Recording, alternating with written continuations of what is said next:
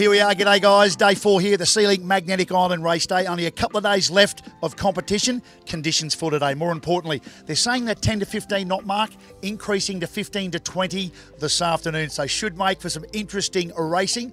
A little bit slow on the docks this morning, and I know why. Because it was Lay Day yesterday, and all the action was down at Picnic Bay. But now it's time to hear from our race day sponsor. It's live in Queensland.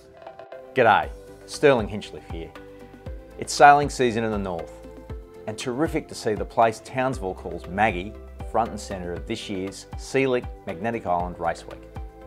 Regrettably, I can't be there to witness this unique racing experience in the blue waters of Cleveland Bay. The Palaszczuk government supports Sealink's Magnetic Island Race Week through Tourism and Events Queensland. We know Race Week on Cleveland Bay brings visitors to Townsville.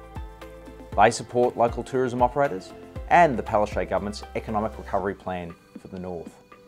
Magnetic Island Race Week is a sailing experience you will never forget. And I hope while you're in this magical part of Queensland, you'll take time out to discover why we call this place paradise.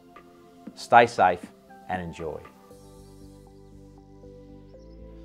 Have a look at these. Well done to Deb and the team from Musto. These are a must-have, but the question is, what does it take to be good between the sheets? I've got nothing to say. My wife might be watching this. Well, my wife says it's okay to be short and sweet. That sounds good to me. Then what does it take to be good between the sheets? Oh, you try and get somebody else in there with you. Ronnie, we've had the answer from the lovely wife. We want to know, when it comes to tacking, what does it take to be good between the sheets? We've had that answer. We want yours, hubby's answer. Basically, it's a complete and utter and total knowledge of exactly what my wife wants.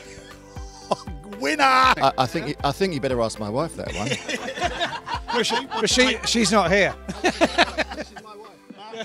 Ask his boyfriend. We're just friends. What does it take, apart from eating lovely muesli, what does it take to be good between the sheets? Tacking. Oh, well. I don't know. Yes, they do. So the mail is, you blokes are all good at tacking. Is that true? Oh, reasonably well, yes. We've got our winch grinder here, Dan, and he does a great job. Funny you mentioned grinding. What does it take to be good between the sheets? No, that's a wet spot. Sorry. Did he say wet spot? It's always good to be between the sheets. Doesn't matter what you'll be doing. As long as you're between the sheets, you're right. So, Jess, today's all about tacking, and there's a motto getting around, and I want your word on tacking first. Easy to do. Sure, yeah. And it says being good between the sheets enables. What does it take to be good between the sheets? Scotty, don't do this to me. Not on the spot. There's a whisper getting around that you need to be good between the sheets. What does that mean to you? What does it take to be good between the sheets? Winch hard. Don't let it get jammed. Oh, I love it. Don't let it get jammed. There's one. Practice and experience. There we go. Don't let it get jammed. Practice and experience. Here we go. Look, Femme Fatale right behind us here. We're out on Nellie Bay awaiting the first start. Boat's now jostling for the best position. This is going to be a great day of racing. Let's chase the fleet.